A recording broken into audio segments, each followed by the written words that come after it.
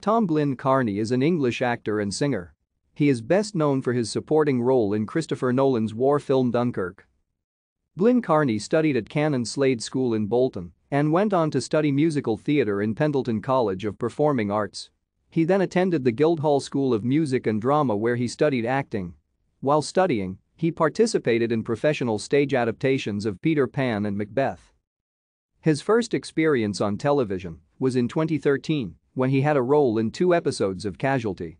He secured a lead role in the BBC military drama The Last Post, launched as part of the new season autumn 2017 content on BBC One.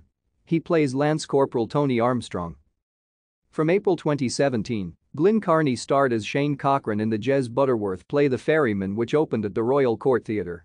He later transferred with the production to the West End at the Gielgud Theatre, leaving the production in October 2017.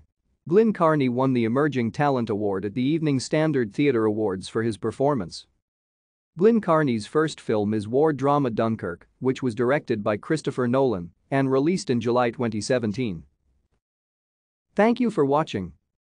Like and subscribe if you would like to view more of our videos. Have a nice day.